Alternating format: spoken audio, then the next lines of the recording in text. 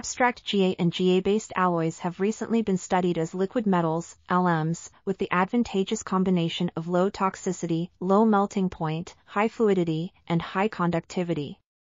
One way to modify these LMs for improved processability and novel applications is through the use of colloidal microdroplets suspended in a liquid medium. In this study, the authors investigated the vitrification behavior of oil-based colloidal systems containing suspended LM droplets with added mineral oxide, MO, nanoparticles. The MOs were found to have a strong affinity for the surfaces of the LM droplets, resulting in a highly viscous fluid at low MO concentrations. This effect was further enhanced when higher MO concentrations were used, leading to a highly viscous emulsion with a yield stress of approximately 104 pascals. These results suggest that the addition of MOs can lead to the formation of highly vitrified emulsions with improved thermophysical properties, making them suitable for a variety of applications. This article was authored by Seoung Young Ryu, Hyunji Lee, Younggi Hong, and others.